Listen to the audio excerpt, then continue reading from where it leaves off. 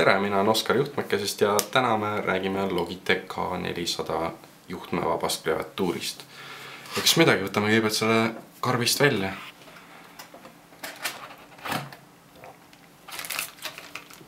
Nii, nagu näha, siis selle klaviatuuril on lisaks nuppudele on ka puutepaneel.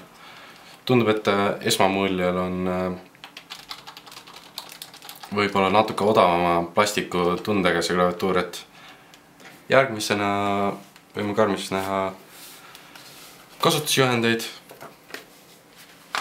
veel informatsiooni ja siin on, paistab, et mingisugune lipik paberileht, mis küsib, mida me arvame Logitechi tootest. Seda ei ole vaja. Nii, siin on USB otsake, üllatavalt väike. Need USB otsad töötavad kõikide Logitechi toodetega põhimõtteliselt enamikega. Ja need on universaalsed, et kui see on näiteks olemas ka Logitechi juhtmevaba hiir, millel on samasugune otsik, siis sul ei ole vaja kahte erinevat. Sa saad kasutada seda klaviatuuri ja ka hiirt täpselt see sama otsikuga. Nii. Ja on ka USB adapter, mis ei tee mitte midagi muud. Ta on mõlemast otsast täpselt ühesugune, ta ei tee mitte midagi muud kui ainult seda, et kui sa näiteks paned oma arvuti otsa selle väikse USB otsiku, saad selle siia sisse panna. Ja kuna see on üsna väike ja keeruline mõnikord välja võtta arvuti küljest, siis sellega on tunduvalt mugavam teda välja tõmmata. Et kui sa tihti kasutad ja sul ei ole tähtis, et ta nii pisike oleks, siis võib-olla on hea, et see asi kaasas on. Pöördudes tagasi selle klaviatuuri juurde, võib öelda, et disaini poolest on tegemist päris kena klaviatuuriga. Võib-olla, kui külje pealt näiteks vaadata, võib-olla ma ei ole nii suur fänn selle graafika osas, mis siia puutepaneelile on pandud. Et minu poolest võiks see ju täiesti puhas olla. Aga tagant on kena valge ja mis mulle väga meeldib isiklikult on see, et seda klaviatuuri saab külje peale panna.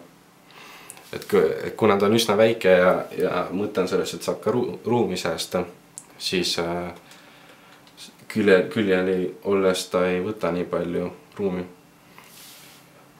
Nii, aga siis rääkides klaviatuurist kõigepealt tuleb võtta lipikud ära, mis on aku kate, katavad akud ära, et akud tühjaks ei saaks pakis. See võtab 2A patareid või akud, et töötada. Ja aku peaks kestma aasta, vähemalt reklaami kohaselt, enne kui tühjaks saab. Akukaanel on selline huvitav asi, et selline kinnituskoht, kuhu saab panna oma selle USB otsiku. Et kui sa võtad kaasa oma klaviatuuri, siis sa saad selle ilusti sisse panna. Ja see ei kao kusagil ära.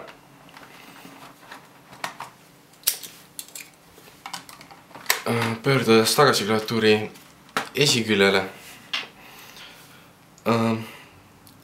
Seda klaviatuuri kasutades mulle tundus, et enamustele kasutajatele võib see klaviatuur olla päris hea.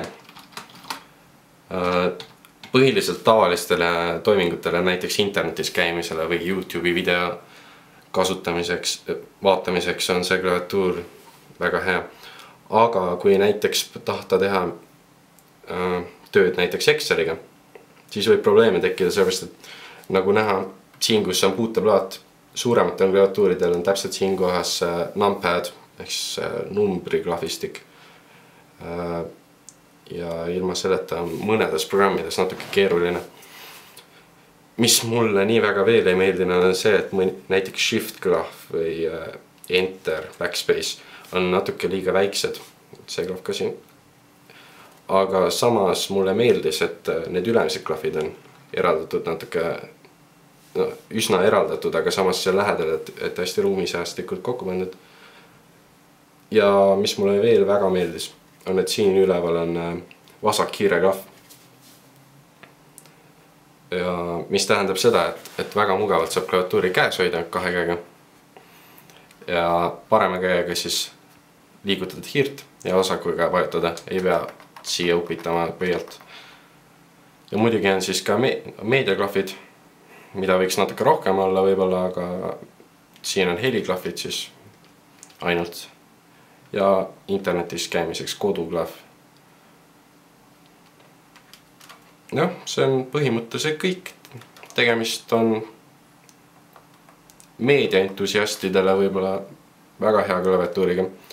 Kui sa tahad klaviatuuri, millega näiteks telekat kasutada või sul on meediakeskus, mida juhtida klaviatuuriga, siis see on väga hea valik. Aga kui sul on vaja teha klaviatuuriga tõsisemat tööd ja sa palju kirjutad, siis on see võib-olla valik, millest tasuks mööda vaadata.